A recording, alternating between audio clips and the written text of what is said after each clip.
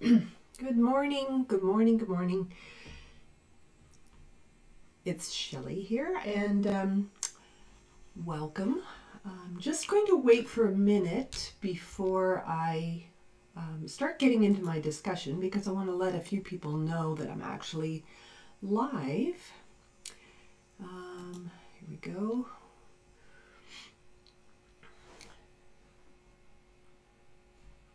All right.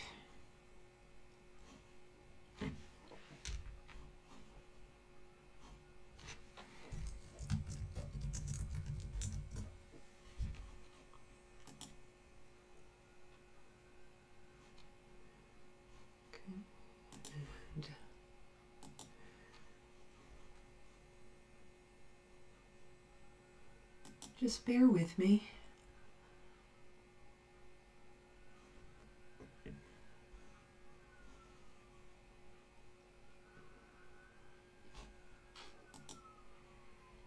Somebody's having a bad day here. I can hear sirens. All right.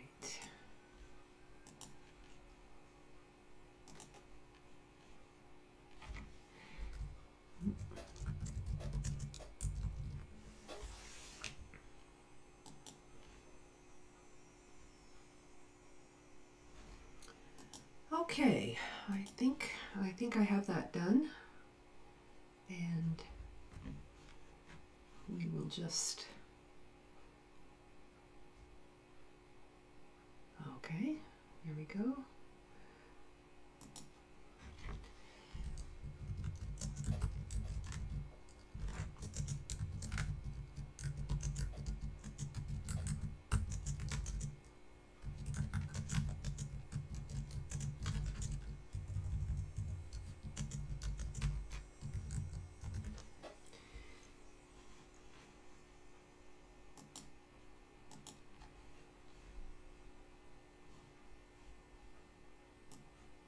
Oops.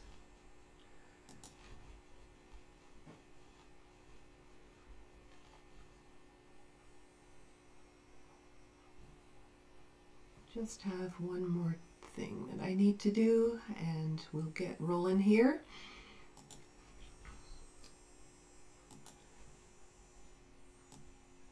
Here we go. Good morning, good morning. All right. So I'm a little slow today. I had my daughter got married this weekend, and it's been a little busy, and I think I'm still in recovery mode here.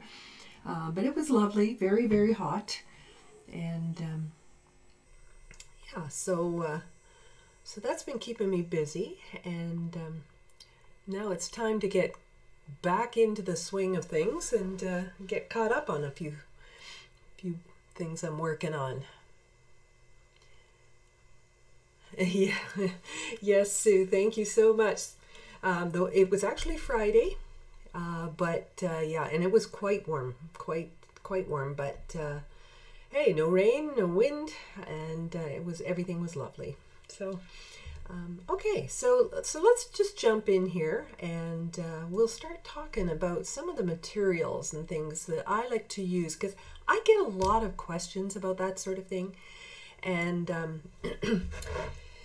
with fall approaching, and a lot of people are considering watercolor classes and things like that, I know that you know, when you sign up for a class, you get a materials list.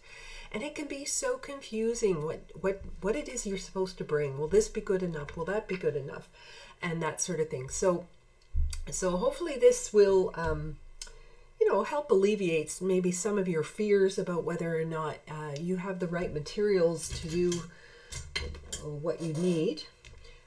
First off, I'm going to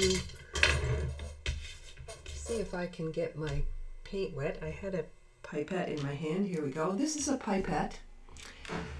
These are tube watercolors. They are mainly DaVinci, but any tube watercolors, you can fill up a palette like this. This is a travel palette. It folds closed, but you can't fold it when it's wet, of course. But these paints are all rock hard. So what I need to do is I need to soften them up. So I'm taking my water container and I am softening up all this paint so that it will get creamy again, because I want it similar to the way it comes out of the tube. So I'm just going to talk about this type of getting your materials together, and you know what materials you should have and stuff like that. But I'll be watching the chat here, and you can ask me. I mean, every week I present something, but I don't really give, like, and there's probably things you want to learn or want to know about that you maybe don't get a chance to ask about. So that's what I thought I would do today. And I have soaking wet hair right now, so I am not going to go on camera, but here we go. Okay, so everything's pretty wet, and you can see I put quite a bit in there. And that's going to take a while before that actually softens that up. Like, basically it's water sitting on top of hard paint at the moment. But when it sits long enough, it's like soaking a pot that's got dried sauce in it or something. You know, it just takes a little while to sort of soften things up. But I'm going to just set that aside for a minute. And I'm going to talk about paper. So paper's really confusing sometimes. There's hot press, cold press, rough. Pardon me.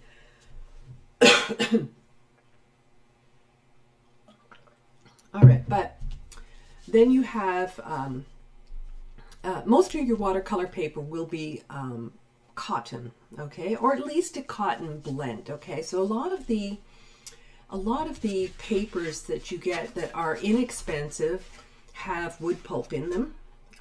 They don't have the same archival qualities that 100% cotton paper will have. And so what that means is that cotton, as you know, is very absorbent. So this paper will be very, very soft and absorbent. But if it has a lot of like if it's only partially cotton, then it is going to be probably less absorbent. So you're going to have paint that's going to sit on top a little bit more, that sort of thing. Okay, so you've got the 100% rag content and it's cotton and that sort of thing. Then you've got your student grade. Now, so what's the difference, right? Well, wood pulp, as you know, like if you've ever looked at an old newspaper, they turn brown, right? So there goes the archival qualities if you have wood pulp, because there's lots of things in wood, like tannins and sap and all that stuff, right? So when you get your wood pulp, it's bleached and everything else, and it looks nice and white, but over time it will brown. Cotton won't, but it's way, way more absorbent. Now, how they manufacture the paper can make a big difference in how absorbent it can be too, because sometimes they use a press that's cold, and hence the name cold press. And what that gives you is it's got a little bit of a pad to it. Maybe this one will show it a little bit more. Okay, so it's got a little bit of tooth to it. It's got like all these little dimples and things. I'm getting a little closer on this. This is a piece of Arches 140-pound cold press paper, which is the one I use most of the time. That's kind of my go-to. Let me zoom in. All right, so maybe you can see, let it focus here for a second. Maybe you can see some of the texture in here. And so it's got a little bit of tooth to the paper. This is another brand. It doesn't have as much tooth to it. You can tell that it's a lot smoother. It's got a little bit of texture, but not that much. This is a different brand. This one is a Canson. This one is a Fabriano, which has, again, a little bit of a different texture, but it is 100% cotton paper. And So you're going to get the different textures to the paper depending on that. Hi, Colleen. You've got the different types of cold press. Now, what the difference is here is that with a hot press paper, that when they take the cotton pulp and they press it together in the press, if that press is hot, it's just like taking an iron to it, and it's going to smooth it out. It's going to smooth out all the wrinkles and a lot of the texture. So your surface is going to be a lot smoother, but you also have to consider that the fibers are being compressed by that heat. And so they're going to be much more packed together, and it's not going to be as absorbent. All right, so you've got that. Then you've got another type, which I don't have on hand, but it is called rough, and it has more texture. And it will also, it'll be very absorbent because the fibers are kind of loose. So the rough paper isn't as compacted as, say, a hot press would be. And yes, you can paint on both sides, Sue. Absolutely. So without destroying your hard work. I'm not sure what you mean by that. You can paint on both sides of the paper.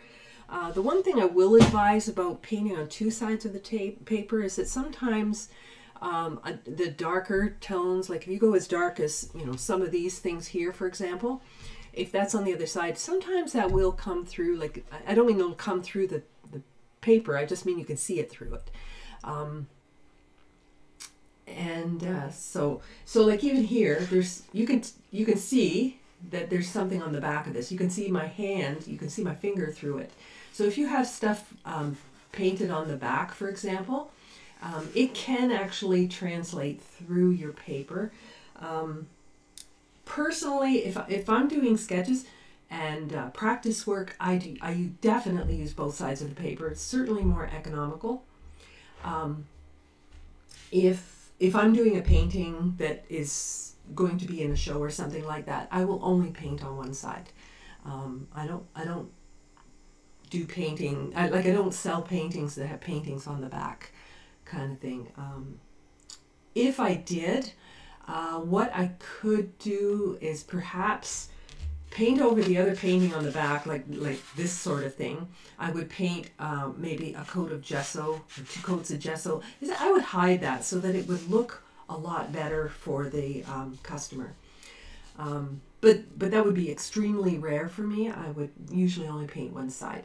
But definitely for practice work, sure, go ahead, use both sides. Nothing wrong with that one bit. Okay, so then there is the matter of this. What is this 90 pound, 140 pound, 300 pound? What is all that? Well, it's pretty simple because what it is, it just tells you the weight of a ream. A ream of paper is 500 sheets. So if 500 sheets weighs 300 pounds, it's thicker paper than a ream or 500 sheets that weighs only 90 pounds, right? So it tells you the thickness of your paper. Basically how much pulp they've used to create the paper with. Some people will use 300 pounds so that they don't have to stretch. Some people have a real aversion to stretching the paper because it's an extra step. But you have to consider that 300 pound paper is also far more absorbent because of thickness, because it has a lot more fibers in it, much more absorbent. It's like thick paper towel versus thin, right? So it's going to behave differently when you're painting, and it also will take longer to dry and use more paint. So those are things to consider. Now there is one other thing, and I don't have one because honestly I don't use them because I don't really like them that much, but they're extremely popular. Okay, now I just personally don't use them, and that is a watercolor block. Now a watercolor block is basically it's like a pad of paper, only instead of the glue being at the top, it's around all four sides with just a little gap near the top. And the gap at the top is just so you can get a palette knife or something in there and run it all around and release the top layer. So basically what you do with a block is you paint the do the painting, you finish it, you don't take it off of the block until the painting's done. I have had some students who take every piece of paper off and stretch it. They take it off a block and then they stretch it, and I'm thinking, oh my gosh, that's so expensive to buy that convenience of having it on this block, and then they're taking it off and stretching it anyway, so they could have bought just loose paper. But anyway, that's what the blocks are about. The reason that I don't use them is that I actually find that the paper in the blocks, like the Arches blocks, is actually got a different texture than the sheets, which is what I like to buy. So I usually buy the 22 by 30 inch sheets. It's pretty large, and then I cut it to the size that I want. So so I cut it to the size that I want, and you know, sometimes I have little pieces left over like this. You can see that it has a watermark. The watermark, obviously it's advertising for the company and that sort of thing, and that's all fine. Except I don't personally like it in my painting. You know, you can take this watermark and sort of burnish it down. You know, you could take your nail and sort of press down on it, or palette knife or something like that, and just see if you can flatten down that. So I know some people that do that. I don't take the time to do that really, but I usually will try to make sure that this part is taped, or I incorporate it into my design so that it's not a distraction to the actual artwork. You know, some people say, well, yeah, you should advertise that you're using really expensive paper. Well, yeah, but it's like people who wear Nike shirts. It's great that you like the shoes and they're good quality and everything, but you don't have to wear it on your shirt. So I kind of feel the same way about the logo. It is great paper and it's nice. It's okay that it's there. I just don't like it. I wish it was just a lot smaller, a lot more discreet. Anyway, so that is the variety of different papers. Now, I can't really talk about these papers without actually sort of showing you the differences, because if I don't paint something on here, then it's just talk, right? So if I were to take, and I will talk about brushes in a few minutes, but if I were to take my brush here and pick up some paint, let's pick up, a red will show up well, so I'll pick a red. And I'll just go into my, I can zoom out a little bit here.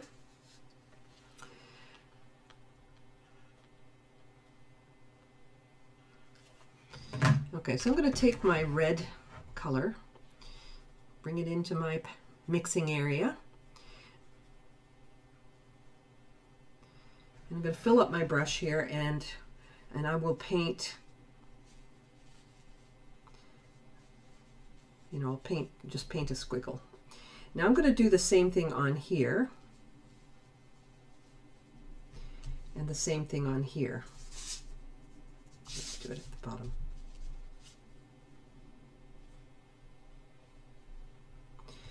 All right, so they all look pretty much the same, but where the big difference is going to be is when things get really wet, and when you're trying to work into wet or buy time and that sort of thing. I'm going to show you something else in a minute, but okay, so this one, I hope I have this right, because these are scraps of paper. I think this might be an Arches as well. These two might be the same. Should have marked them, but anyway, I'm going to put something really wet on here. I'm going to really get it wet, so like really fill it up. And what you'll find is that even though these are all 140 pound, they will they'll behave differently. And so we'll just give that a minute to do a bit of drying. Forgot to get my paper towels. Maybe I can grab one. have none left here. All right, so now if I come into this, and I can sort of mix that in, and you can see that's kind of moving around, and we'll try this one. That one is actually big. These are different papers, because you can see that this one is getting a little bit of a watermark because the paint on here is more sitting on top. And you can see when I paint through, you can see that little ring there. You can see that. But the real thing is especially washes. Big washes of color. Let me try another color for the wash. Let's try cobalt. All right, so if I take my arches and I do a wash like this, just rinsing my brush and brushing it down, you know, I can see that paint's going to just move around, and it will, you can see it still moving on the paper. Let's try the same on this one. Let's get a little more paint here. Okay, nice wet paint, and then we'll continue down with, oops, I hit my red. We'll continue down with this and watch that flow. Without using an entire piece of paper, I'm not going to be able to show how different these are, I don't think, but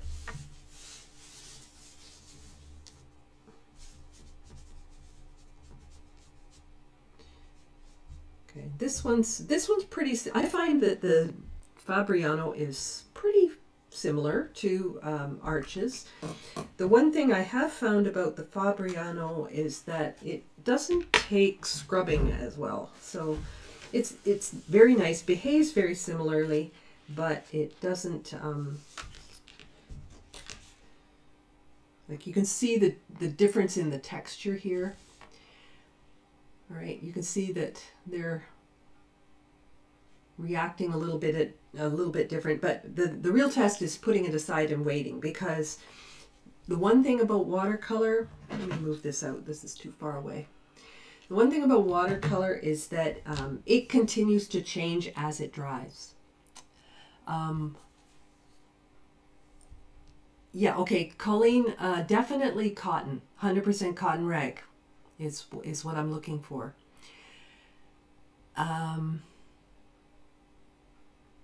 Okay, so acid-free archival paper processed to be white without bleach or lightning. How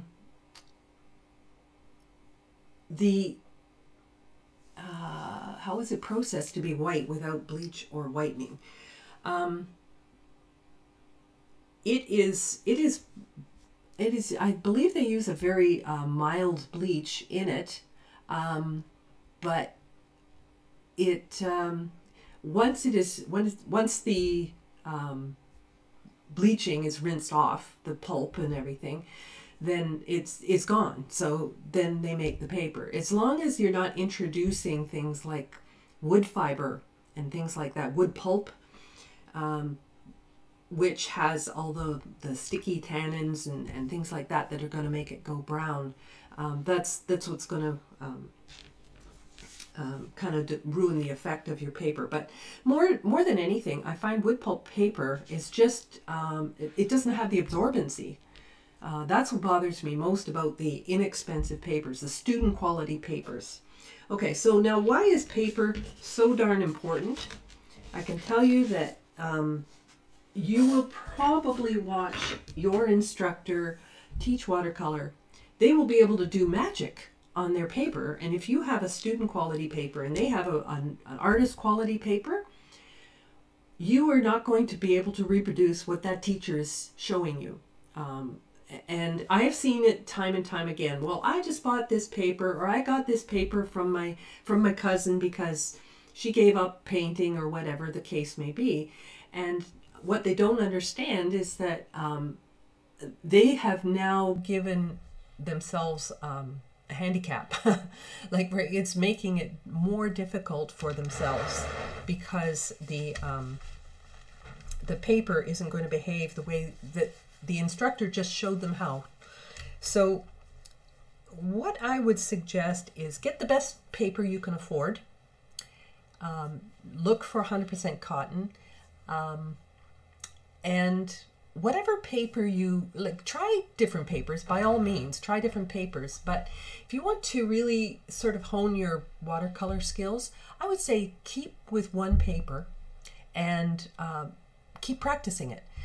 Have you ever gotten into somebody else's car and the brakes act different and you know, you can't find all the buttons and you know, the steering feels sluggish, or you know, whatever the case may be, it feels different, right? So you don't really feel comfortable driving that car. Well, it's the same thing with watercolor. So take a paper, whatever paper you happen to choose, pick it and work with it for a long time until you know that paper inside out. You get to learn how it behaves. I might say the same thing about brushes. Use some brushes for a while until you kind of become friends with them and learn all their idiosyncrasies, right? So let's go on to, I'm going to set my paints aside here. We'll let those keep softening up here for a few minutes, and I'm going to talk a little bit about brushes. So you hear all the time, oh, the best brushes for watercolor are sable brushes. But there's so many great substitutes on the market now, synthetic sables. By the way, sable's actually a weasel, but it's but they don't do that anymore. You can't just buy pure sable brushes anymore because it's not humane. But you can get mixes of hair with you know, by other means, right? They have other hair, and they can be mixed with synthetic. So some of the brushes that I have are, I have this set of brushes, which are a really nice squirrel hair brush, synthetic blend actually, and they have great points to them. So if I get this wet, and you can see it has like a needle point. It's so flexible, and yet I can press this and spread it right out. But it holds a ton of paint and water. So, you know, the test here is just take your bristles and squeeze and see how much comes out. You'll know how much your brush is holding. If I do the same thing with, let's see if here's a this is a, no, it's not a pure synthetic.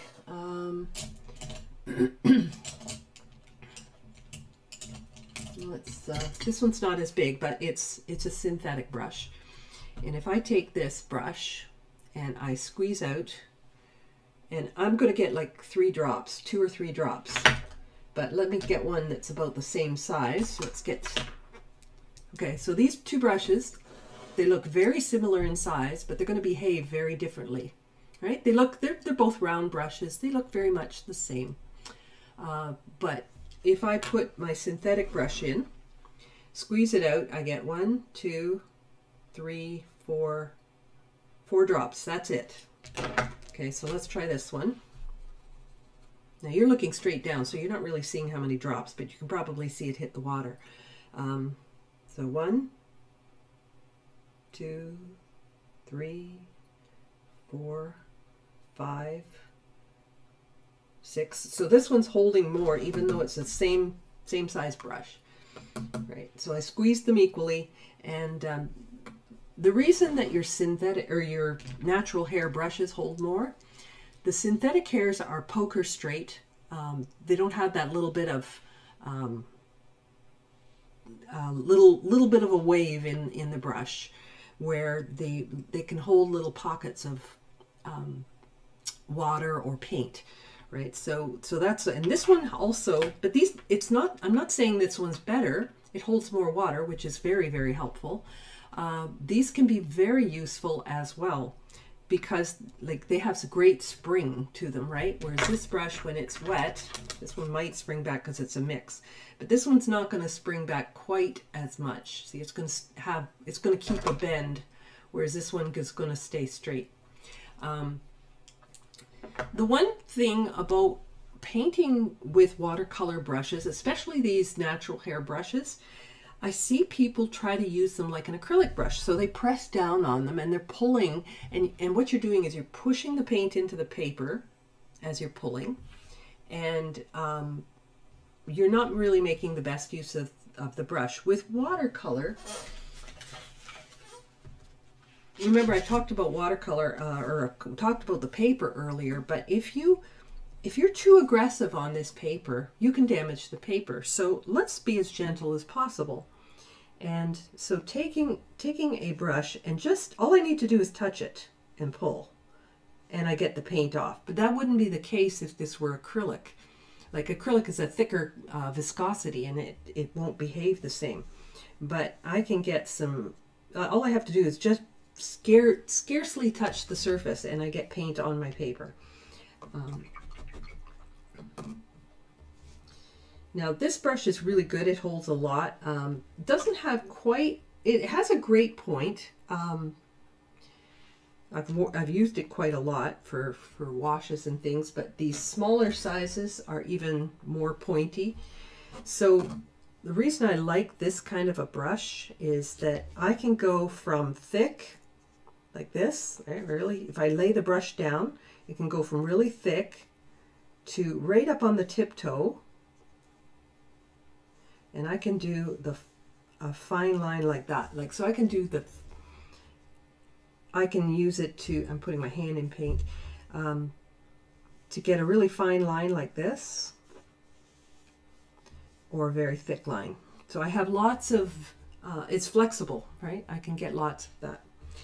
I want to talk a little bit about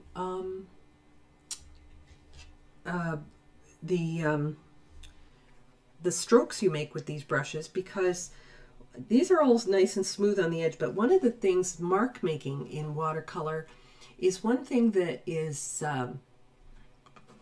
hard for a lot of beginners to adopt, right? So when you paint something, and let's say you've got a line here on your painting, and what a beginner will do is they will, they'll do a perfect line like this, right? And they'll make it perfect on both sides. But really, with watercolor, one of the most beautiful things, I think, is allowing edges to become a little bit rough. So having it skip like this, having this edge imperfect, that sometimes can be one of the most endearing, beautiful aspects of watercolor. So I know I'm a bit of a control freak myself, and I do really, really precise work. People say it's very precise, but I also try to incorporate mixes like this, or mixture of different mark making. So let's see, down here, if my brush sort of skims across the paper, I get these great marks here, and that can be great to use in your painting. I can also take this wet paint and mix other colors into it. Now that's going to go real dirty because it's like kind of an orangey red, but those two colors will mix together if I do them wet.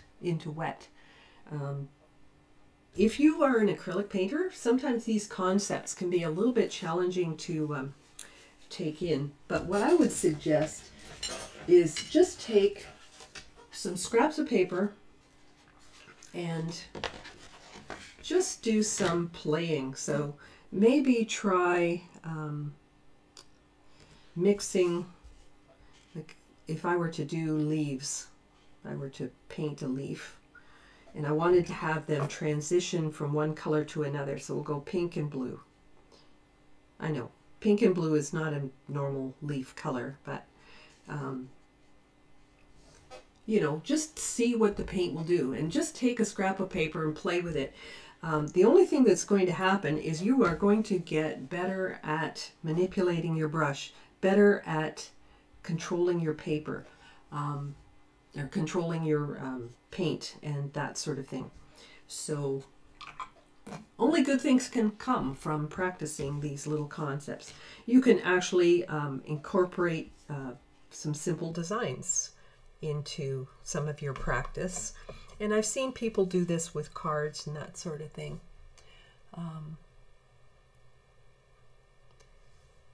Yeah, so let's do yellow. Right, so we'll do some yellow here. And one leaf at one petal at a time. I could do a flower.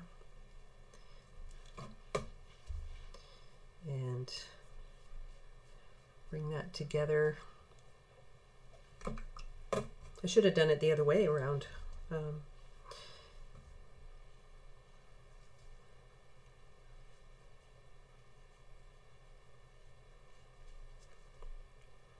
But I get a lot of questions, especially about brushes and paper.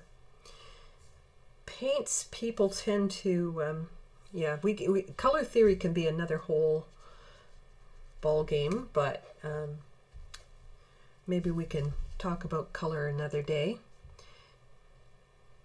So that could be a whole discussion all in itself. And so you notice what I'm doing is I'm putting one petal down at a time, and then I am putting the other color in the middle, but I'm not stirring them together, because what happens if I stir them together is I'm going to end up with green, and I don't want them to mix completely. Now we know that if I mixed blue and yellow, I would get green, but I want a flower with blue petals and yellow in the middle. So I start the outside, and I take my yellow and put that on the inside, and they can kiss, the two colors can kiss and touch each other. I'm just trying not to blend them all together. Now if I wanted to take something dark and stick it in the middle there, let's say a Paynes gray or something, I could put that in and that would all blend into what's there, right? So I could have kind of a pretty center. So this is the sort of thing you can just do to practice. Make bookmarks, or you know, you're probably going to have scraps of paper at some point in your watercolor painting. Yeah, so that's a great way to practice. Practice mark making. Like if I were to do another leaf, practice getting one edge smooth and one edge rough, and let's go green on the other side. There goes my voice again. All right, so that edge has got a little roughness to it. That's what I was trying to do. So use kind of the side of my brush to get that mark. If you're always using the point of your brush, all your lines are going to be perfectly straight. But if you use the side of your brush, you'll get these wonderful broken edges, because the paintbrush is actually going to skip over the texture of the paper and give those wonderful edges. I know it's, you know, you do your drawing and try to stay so true to your line drawing that you know, your painting ends up tight. So I would suggest doing a minimal drawing on your paper so that you don't get super tight with your strokes.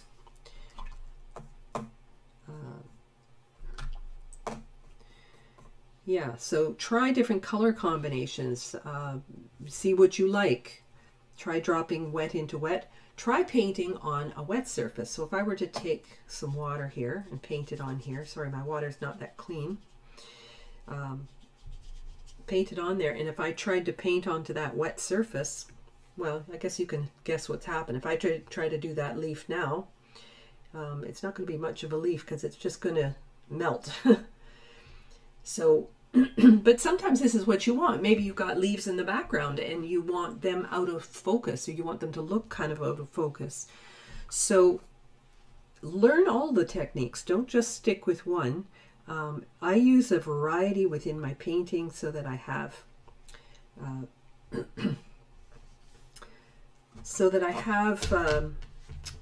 different ideas of depth perception, focus, value, all that kind of stuff. So just take some scraps of paper and play with the intention of trying to create a particular type of an edge. You know, a soft edge like this, where it's sort of melting into a wet background. A crisp edge like we have up here, with two colors melting together. A rough edge, something on dry with your brush kind of on the side so that you get that sort of broken edge. You know, mixing colors into colors, that sort of thing. So all of these things are just great things to practice and play with in your watercolors. Now I will talk a little bit about the actual paints themselves. Okay, so you can see I've wet these. These are artist quality paints, and what the difference is between artist quality and student quality is fillers. Student quality is basically called student quality because students usually don't have a lot of money, and so they make it inexpensive. It doesn't mean that it's good to learn on. And I think that that's an important note to make, and why I said earlier that you want to use the best quality you can, you know, the best paper. By the way, paper I think is the most important ingredient in above paint, above the right brushes and everything else. One of my other, just before I move on, and just spotted one of my other brushes that I use quite a lot, and this is a little fan brush, and I use this for a variety of things. So I may use this for, say, grasses. I may use this for some grasses in my painting, and it gives, you know, this great little flick to give me some grasses.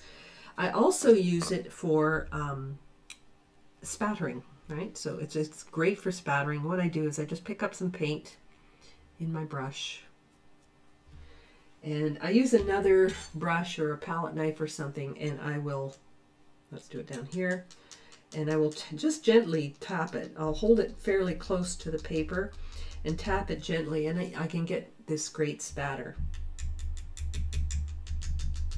All right, so I find this isn't as messy as using a toothbrush. So I like a little, and this is like cheap, this brush. I don't even remember where I got it. It's got a pink handle. But any little synthetic fan brush like that can be very useful in your watercolor kit. Now the paints, yes, I was talking about the difference between artist quality and student quality is filler. So paint contains pigment, of course. Pigment, the same pigment that's used in oils or acrylic or anything else, it's pigment. That's what the color is. That's what gives you the hue. Now, in watercolor, though, what they add is this product, which is gum arabic.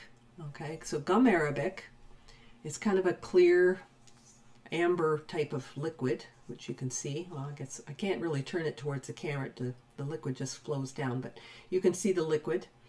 And this is what makes it creamy like this. And so when you have student quality, you have paint, you have gum arabic, but you've got a lot of fillers in there too. So you've got things to make it inexpensive, because pigment's expensive. Gum arabic can be expensive. So so they put other fillers in there to make it stretch further, right? And so what the result is when you're painting is sometimes you can get really bright, vibrant, rich color from artist quality because there's so much pigment, pure pigment in it. Whereas with student quality, because you have fillers, you may end up with color that's a little bit more isn't as vibrant, right? So it's just not going to have the same sort of vibrancy. And I found personally that when I was using student quality, I ended up using more paint. So I'm not really sure where the savings was, but The other thing I find is because of a lot of the fillers that they use with student quality, very often, like I've seen these sets where you have like a whole assortment of student quality, like you can buy a whole kit for $50 kind of thing, and they almost always have cadmium this or cadmium that or cad, or chromium or any of those other pigments that are very opaque. And the one thing about watercolor is transparency and allowing the white of this paper, and by the way, I use bright white paper. They have a natural white as well, which is just not quite as brilliant. It's a little bit warmer. So the bright white's kind of cool white, and then natural white is kind of warm white. But the white of the paper coming through, that's your light source in your painting. And if you're covering that up with cadmiums, then you are losing the light coming through your painting, and your painting won't have that watercolory glow that you might be looking for, right? So I have a list, or not a list, but I have a chart which I created with the paints that I have. All right, so I keep this in a little bag, and what I do here, okay, so this hat, you see every card has a big black line down it, and this is just a big black magic marker, permanent, waterproof, obviously. And what I did was I took my pigments, all the ones that I have, and I painted a good strong dose of this color across here. Now look at here, you can see that this blue, which on the back it says is cobalt blue deep. Okay, so this blue is a little bit more opaque because you can see the color on top of black. This one, you don't see much color on top at all. So this one's more transparent, this one's more opaque. Now let's go to something that is a cadmium, because I have several cadmiums in here. Okay, so this orange, you can definitely see it on top of the black. So I know that that's an opaque color.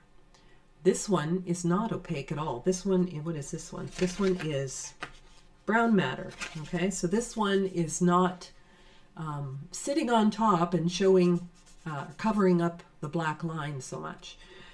This one, what's this one? Scarlet Pyrrole. Okay, so that's a really old one. That's an M. Graham I've had for some time.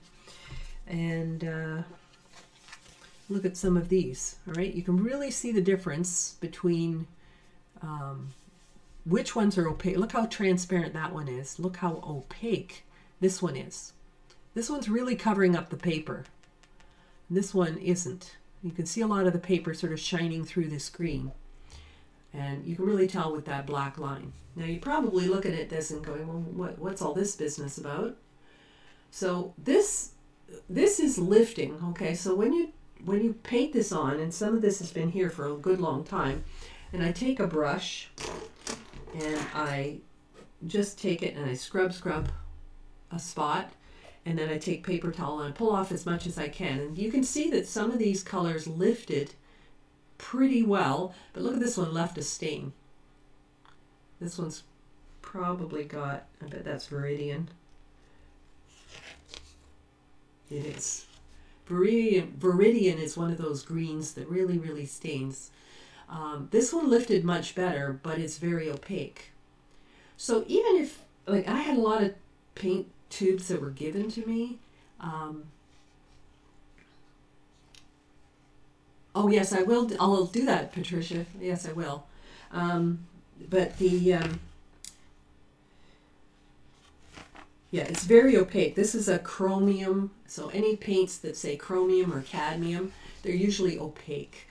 And so if sometimes there will be instances where you want to actually lift color, and it's good to know before you put the paint down whether it's going to lift. Like this one, I couldn't get this one off.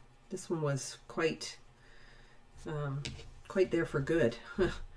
I couldn't get much of that off at all. So it's good to have a record of all your paints. And you notice I've put the pigment numbers here, pigment numbers. If it has more pigments in the mix itself, it's going to be less, it might not be as good for mixing color, because when you have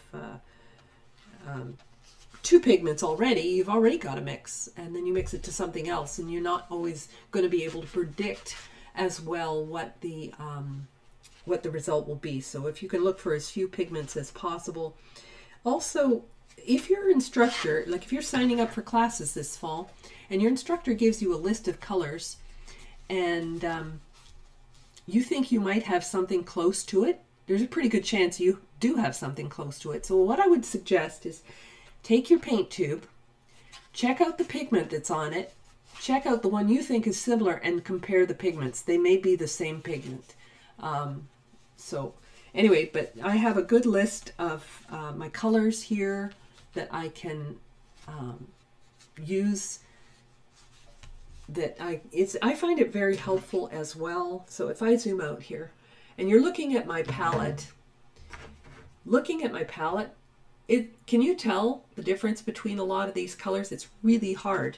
But if I have this, I can see what it'll look like painted on my paper, right? So this is really, really quite invaluable to have. Yeah, so sometimes, this is for you, Patricia, sometimes you want to have a really nice straight line with your watercolors. And what I do, this is a stylus. It's a little tool. It's got a tiny ball on either end. It's metal, but it has a little tiny ball on either end, so it doesn't scratch your paper. And I will take a brush, something long and thin, if I want to make a long thin line. So I'll take a long thin brush and I'll pick up a color. Let's pick up purple. Okay, so pick up some purple on my brush.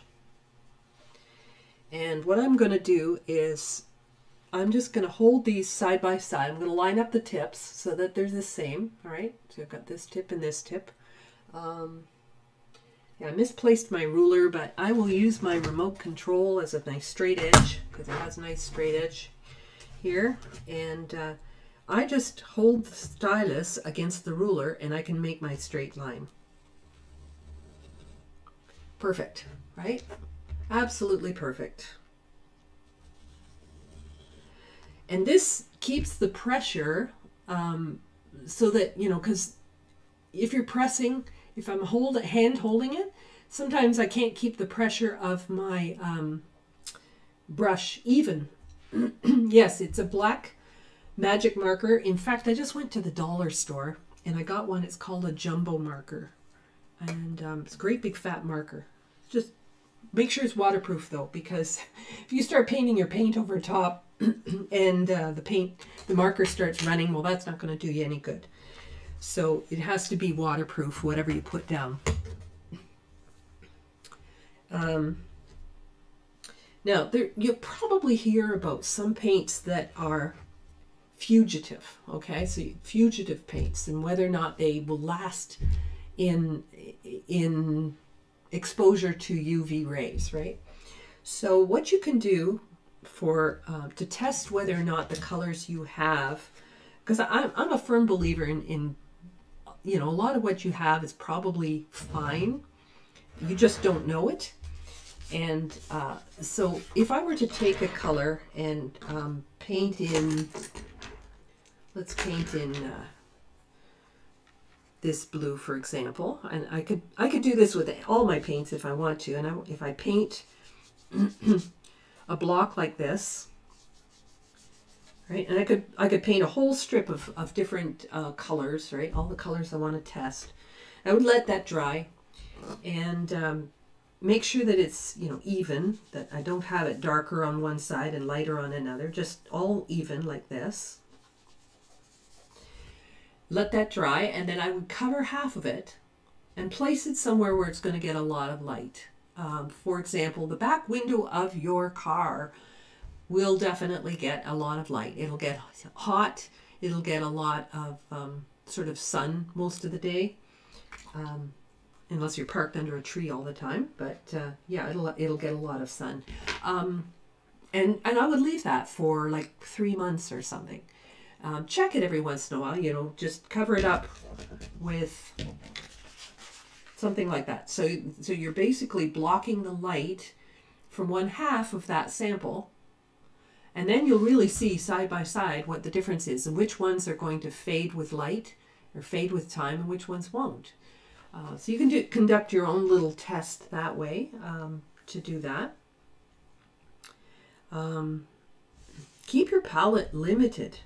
Like, I know I have a ton of colors, you know, and a lot of cases are like people have given them to me, or I just got carried away at the art store and I saw something I really liked, and I have like 3 palettes like this with all the different colors that I have, and I have all these colors just that I've acquired, and really I could just I could just give away a whole bunch of them, because the essentials, or the workhorses of your palette, are going to be your primaries. Now, for each of my primaries, I have a cool and a warm. A cool and a warm. Cool and a warm. So I make sure that I have a cool and a warm. Now, that doesn't mean, like, they're both red, right? Reds are warm colors. But it means one, relatively speaking, one is cooler. Relatively speaking, one is warmer, or whatever the case may be, right? So I have a warm and a cool of each primary. Then I will have a couple of neutrals, like burnt sienna, like raw sienna. Like, those are 2 that are kind of go-to for me. And okay, so one of each primary, one of a couple of neutrals, and a couple of darks. So I usually will have something like a Paynes gray. What's this one? This one's a neutral tint is another nice dark that you can use. These 2, neutral tint and Paynes gray, almost I mean, so it can almost take on the appearance of black, but it's not black. So it's a little bit more bluish than black watercolor. I wouldn't actually suggest black watercolor because it's very it's a lifeless color. You know, go either cool or warm with your darks. So I've got this is the neutral tint, which is dark, but it has almost a purple tint to it. This Paynes gray has kind of a bluish green tint to it. So I can get some variations in my dark. Sometimes it's a little easier to get the darker values in your watercolors when you have a couple like this. So, you know, I usually will use one or the other there in my painting, depends on what I'm doing. And you know what? A lot of these other paints that I have on here, they're just nice ones to have once in a while. Like, I love this for beach. Like, if I were doing a tropical beach, this is a great one to have. You know, sap green I use sometimes, but mixed greens can be very interesting. A couple of purples. You know, I filled up my palette basically with other things that I thought I might use. Then my other palettes, the ones that I have, are the things that I seldom use. But I found that I needed to put them into another palette because I have no space left here if I ever wanted to use them. So I thought if they're ever going to get used, at least having another palette is not the way to do it. Okay, so we covered brushes, paint, the lines, mixing colors. Oh, I didn't talk too much about mixing colors, but I meant like getting the colors blended, letting them blend themselves. Letting colors blend themselves, that's a hard concept for somebody who's new to watercolor, because if you were working in oils or acrylics, you would have to actually use your brush to mix those colors. But in watercolor, it does that for you automatically. So if I wanted to make a Let's do an orange leaf here. So I'll start with a nice red here on one side, maybe like this, and then I would pick up, let's do some quinacridone gold, and I can touch that in there, and it's mixing itself. I don't have to do a thing. It's just doing it automatically. And like I said, I'm hardly touching the paper. I don't have to manipulate anything. I had a couple of little granules in there because I didn't mix up my paint very well, but the pink and that gold have mixed together all by themselves perfectly, much better than your brush could ever do. So try to allow your watercolors to do their own mixing. Don't force it. I guess that's probably my best advice, is don't force watercolor. Let it just happen the way it happens. You know, if you get little imperfect edges, all the better. You know, I think those rougher edges can be quite beautiful, says the woman who does really detailed work. But yes, I love doing both kinds. People just know me more for the tight, precise watercolors that I do. But this, I would strongly recommend just playing with some different papers, different brushes, and paint, and just do some exercises. Just say, you know, I know paper is expensive and everything else, but learning is more valuable than the paper is. So take the time to learn on some paper. Yeah, yes, a black magic marker. Yeah, so I think I'm going to wrap it up for today. I don't think that there's, well, there is one thing I could still show, and that is maybe using a tool like this, like a palette knife, and I can actually scrape into paper and leave lines like this. If the paper's wet, it'll fill back in, but if the paper's starting to dry, I'll be able to scrape white lines into it, which is great for trees, which is another demo I showed a few weeks ago if you want to look that one up. But sometimes you want to get some marks in your paper, and you can create some effects doing that too. So in terms of tools, I've got synthetic brushes. I think it's really good to have one like this. It's got a really long point, long and skinny. If you're trying to do detail, I don't like these brushes that have, you know, only like a 1/4 inch of brushes on, or bristles on them, because they don't hold enough water to keep going, right? So if I take a brush like this and fill it up, right? A brush like this, I could go and go and go and go and go, right? Because it holds so much. It's so long. Like, you know, it's still going, still holding paint. Starting to run out now. So that went a long way, but I wouldn't have been able to do that with a little short brush. So something long and thin, like a script liner, or this is a Chinese brush, you know, that has a really nice tip. Something like that's really handy to have. The that fan brush I talked about is very helpful to have, I find. Now these are my preferences. You might be registered with an instructor that gives you a different list, and that's fine. That's you do what they say. But you know, the one thing I would say is don't pick up a new type of paper every time you paint, because you'll just have to relearn how to paint every time. Learn one paper for a long time. Get used to it. Get used to that particular paper and learn all of its characteristics. Okay, so that's kind of the nutshell version of materials and what I use. And what I'll do is, when this broadcast ends, is I will maybe put a list of the names of the brushes and things that I use, and I'll put that in the description, and I'll edit that and change that up so that you can look that up. Anyway, anyway, I guess that's going to wrap it up for today. That was fun, just playing. You know, obviously I'm not framing any of this, and that's fun. It's fun just to, you know, sit down and not, without the idea of this being anything in the end, just practice. So yeah, can't be overstated how good practice can be.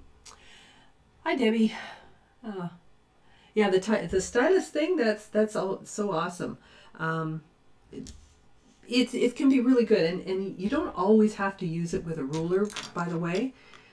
So for example, you're doing some power lines and they scoop, right? So they might have a little dip to them, but I still would use the stylus because the stylus keeps the pressure even, and therefore my line even. Let's get this actually touching. Right, so I could do power lines that are consistently thin, but they scoop. So you don't have to use a ruler, but if you use that stylus, it keeps the pressure even. Just don't press into your paper. You don't want to make a dent in your paper.